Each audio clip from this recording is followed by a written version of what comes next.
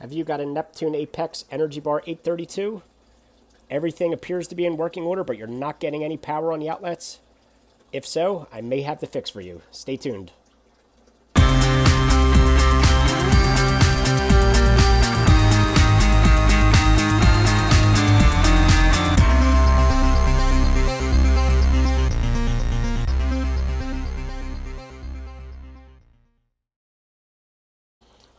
This morning I came down and I saw an alert on one of my energy bars. This one here, it's just not getting, it's got that voltage exclamation point, it's just not getting any power. You click on here, nothing there, nothing's going on. And I could see sometime during the night, it just went out. So I came down here, tried resetting everything, plugged everything out, unplugged everything, plugged it back in, nothing I do is making it work again. However, I can control the outlets and all the little lights come on and off as if it is working. It's showing up in the dashboard as if it's okay, just not getting any power on the outlets. And the one thing you will notice is that when you do turn the outlets off and on, you don't hear that little familiar click of the relay going, turning itself on and off. Well, it turns out something has gone wrong with this thing, and I have found a fix for it online, and we're going to see if we can fix this thing today. Okay, so I take no credit for this repair. All credit should go to MadeForThat on Reef to Reef. I found this nice post online, and he goes into some really good detailed instructions on how to perform the fix.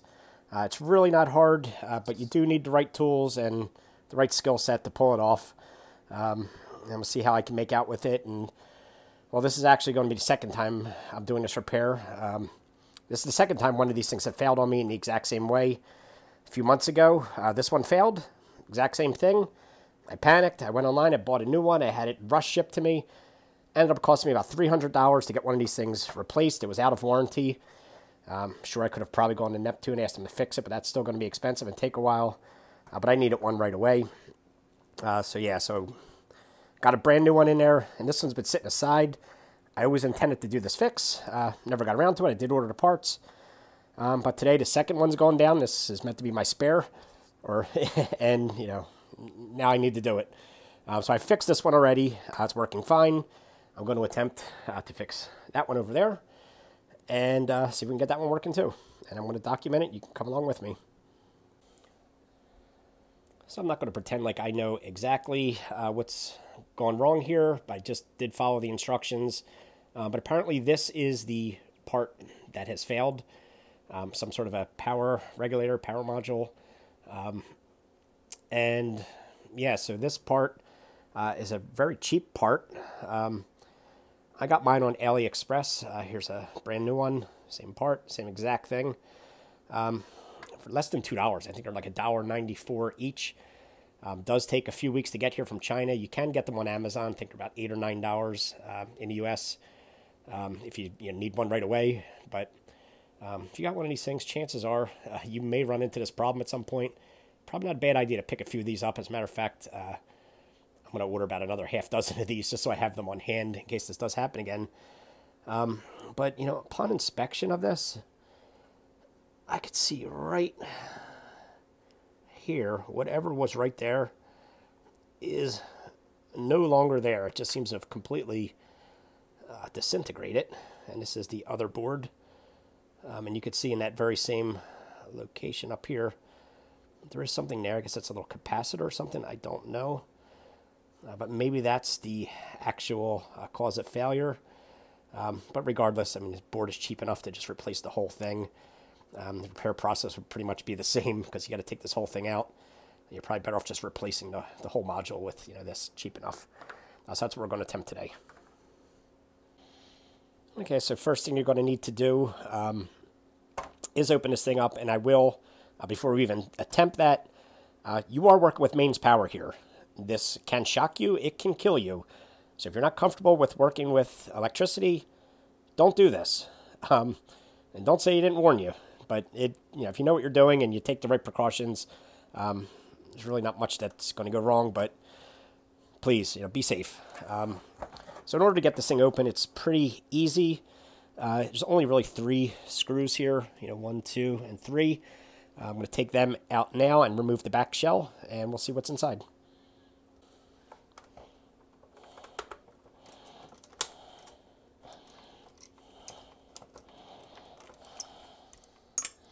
All right, so once you have the screws removed, the back plate can be lifted off, but you do need to be careful because it is still connected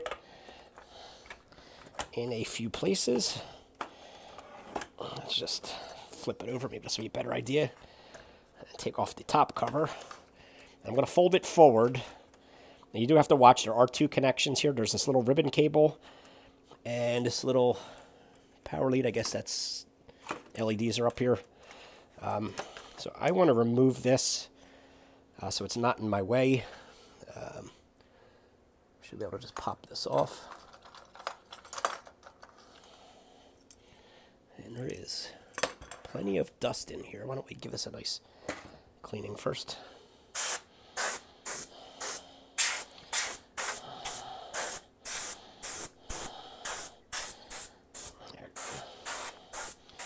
There we go.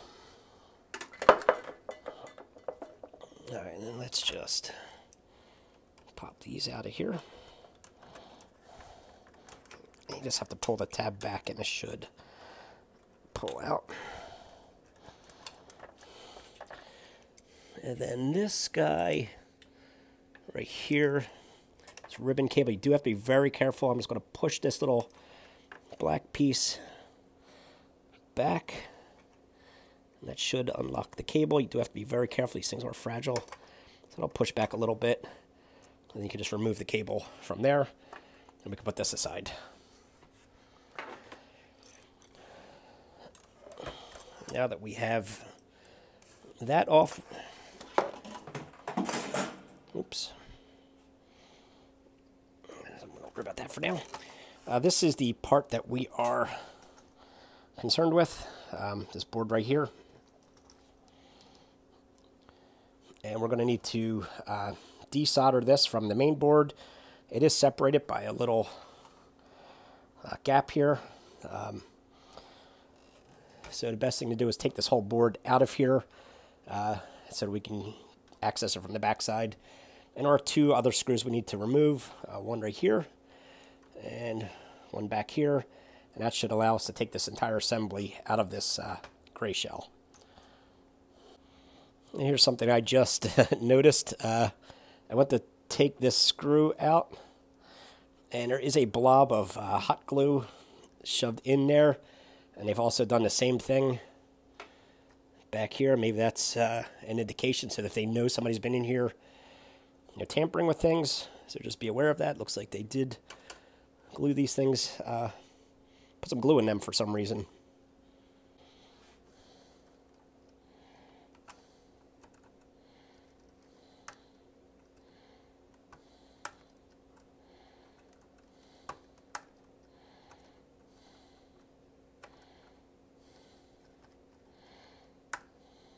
Okay, so I did get them out. I don't know why they put glue in these screws. That was kind of a mean thing to do. I guess they don't want you fixing these things. I don't know. But there was 2 of them. And the last thing you may need to be concerned with is the fan, which connects just over here. You have to unplug that. On my last board, this was glued to the bottom case. This one looks like it was glued at some point, but that's obviously come off. So this thing's just kind of free-flowing, so I don't really have to worry about that. I'll just take this whole thing off together. I'm just going to lift this whole board out of here and flip it over so we can see the underside. All right, so the board is out, and here's that little fan that we were looking at. Mine is quite dirty. I'm going to clean this up. And it is just a 5-volt fan, so I'm going to hook up 5 volts power to this just to see if the fan is even working. If not, may have to replace that. But yeah, let me clean this up first. Right, so I got the fan cleaned up a little bit, and I've hooked it up to 5 volts, my power supply here, so we're going to give it some voltage, see if it works. And the fan does appear to be working just fine. So let me turn that off. So we're going to keep this. Okay, so as far as removing this little power module board, this guy, it is sitting in here just underneath it. So we got these two pins and these two pins that need to be desoldered. And I am actually really terrible at this, and it will take me a while. I would recommend just go slow. And I'm going to save myself the embarrassment of having you watch me do it. And I'm just going to get it done, and then I'll be back as soon as I have this board off. Okay, well, I'm about halfway there. Don't really have any tips for you other than use plenty of flux and get a good soldering iron, and just using some solder wick, this desoldering braid to suck the solder up. So these two are just about done. It's going to work on these two up here, and then this board should pull off, and I'm just going to kind of heat it up and just kind of get the pliers on there and just kind of wiggle it back and forth until, once these things heat up, until I can get that out of there, and then we'll move on to the next step. Alright, so I did get it out of there, and taking a look at this board, it doesn't appear to have that same problem with that little capacitor or whatever that is. It's possible the other one I might have crushed it while using these to get it out of there. But anyway, here's the board. I just need to clean up these holes a little bit because I'm going to need to stick the new one through there, those pins. So now we got to solder some pins onto the new board. If you don't have pins, you might have to desolder these to use for the other board.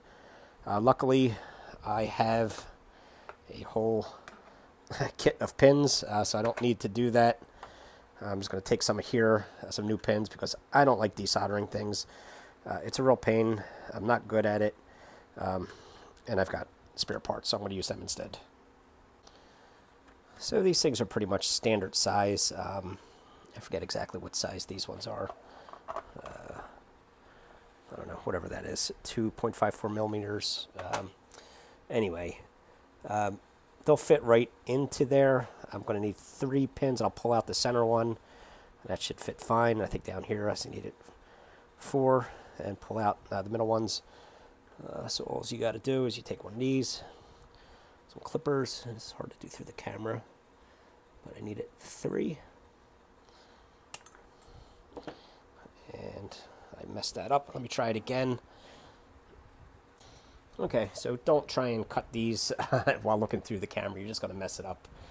But anyway, just take these little pins, and I'm going to need to remove the center pin on this one. So there we go. And then I need to remove the center 2 pins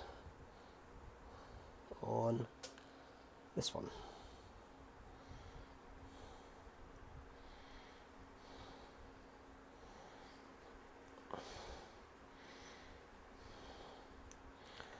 Okay, so these should fit nicely into the board, like so. And the other side.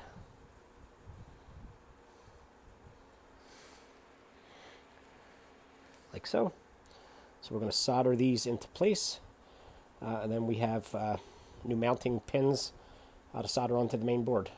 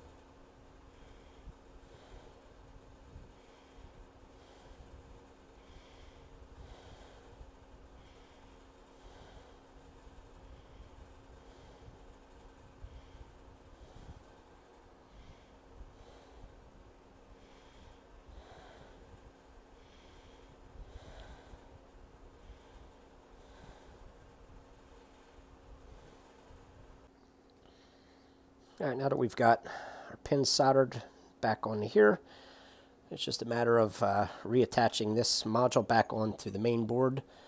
And the pins really only line up one way. So we're going to put these back into here. And it should fall into place. And now we just got to flip this over. We got to solder this back onto the main board, and then we're pretty much done.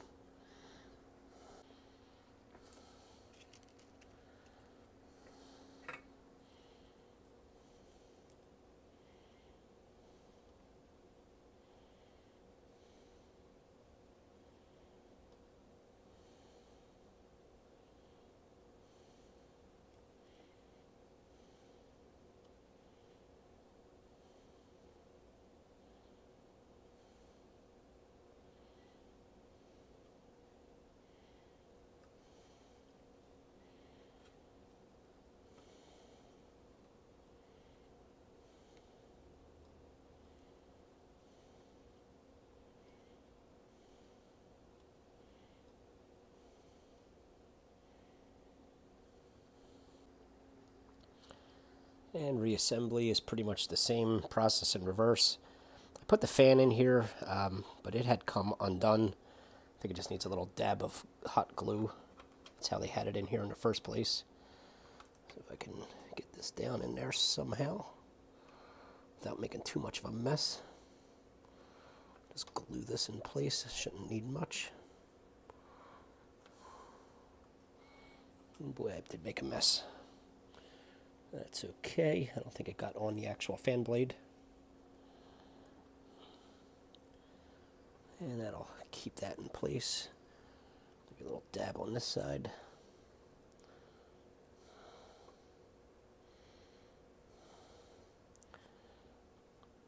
And that is good. Okay, we just need to reconnect that ribbon cable. Push this black clamp back in place. Looks like that's a good connection. This gets plugged in like so. Really only fits one way. Then we could button this thing back up and see how we did. So I've got everything reinstalled, put back together. And I've already done a quick test, but we can see if we turn off the return pump. Hopefully you heard that click. I'm going to turn it back on. Hear the click. The relays are working again. We have a successful repair. I've retested all of the outlets. They all seem to be working. So yeah, so there you have it. So for the cost of a $2 little power module, I was able to get that $300 energy bar working again.